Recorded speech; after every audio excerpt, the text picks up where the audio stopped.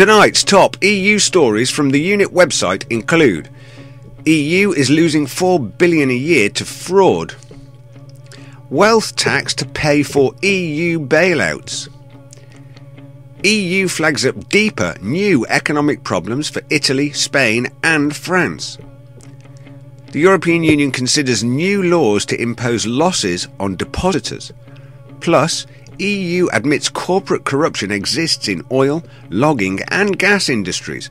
I'm Rick Timmis, and this is the Unit Nightly News.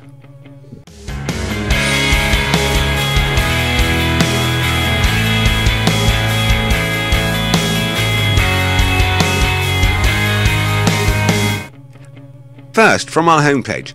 More than $4 billion of taxpayer cash is disappearing from the European Union budget every year because officials are failing to get a grip on fraud.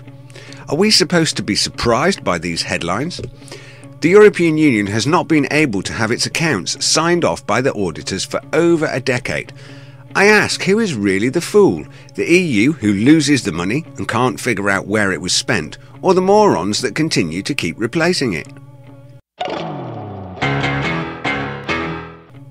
I'm sure this news will delight the Vultures of Deutschland.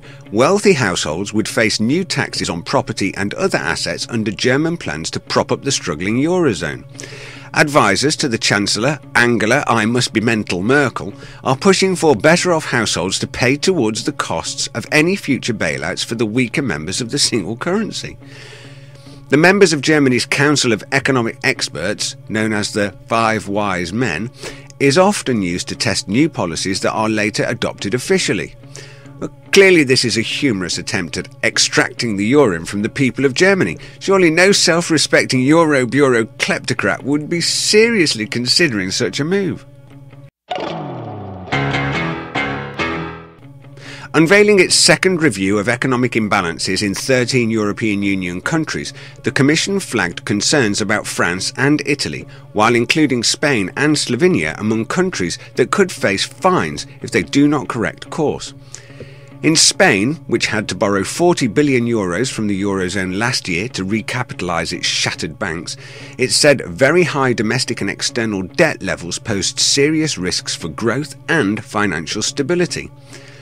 A relatively large bad loan portfolio is threatening the stability of Slovenia's banks and has raised investor concerns that it may be the next candidate for emergency Eurozone loans. European Union ministers will consider a proposal this week to impose losses on interbank deposits of lenders in dire financial trouble as they shape a draft EU law introducing powers that would also penalise those with big savings.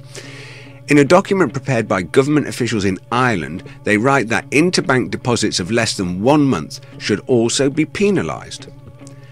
Now, we'll be watching this space very closely. There is more to these announcements than first garnered. You have to think about what is not written, not just what is. The EU has a skillful set of press writers who are masters at eliding the truth whilst delivering the message. We'll keep you posted.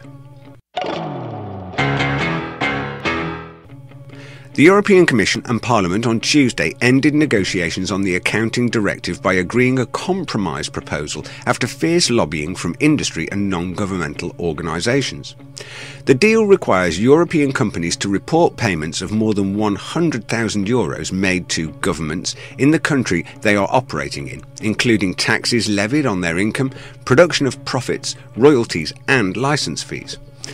Now, for those that haven't read it yet, I personally recommend you grab a copy of Vultures Picnic by Greg Palast.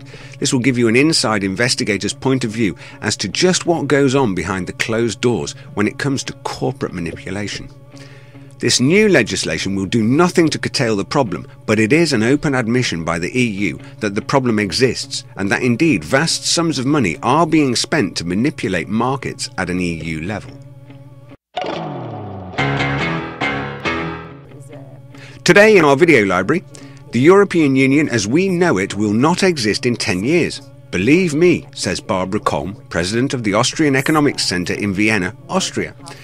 While countries like Sweden have instituted successful reforms according to Com, the high taxation, powerful unions and bloated bureaucracies in most European countries will lead to the collapse of the EU's economy.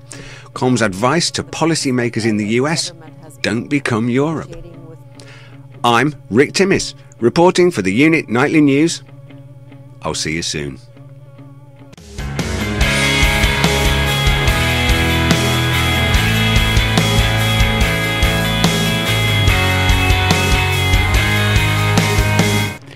You can get lots more news stories and information on our website, theunit.com. You can get in touch with us there, and we particularly welcome your letters and points of view. You can follow us on Twitter. Our Twitter username is the eUnit. Remember to subscribe to our YouTube channel for all of our regular updates. You can join me and the rest of the team for interactive discussion and debate on Google Plus at any time. Are you looking for a public speaker for your event? Our public speakers are happy to come and discuss Britain's relationship with the EU in your area at no cost. If you would like to add interest and value to your group event, then get in touch with us via the words section of our website. Join us in our live question time style online show, The Unit Interactive, broadcast live on our website, theunit.com, and globally via thehangoutshow.com. Join our community on Google Plus, and you can be part of the wider public voice, united in freedom, liberty and independence. Simply join our community, The Unit, on Google Plus. Links to the community page are below.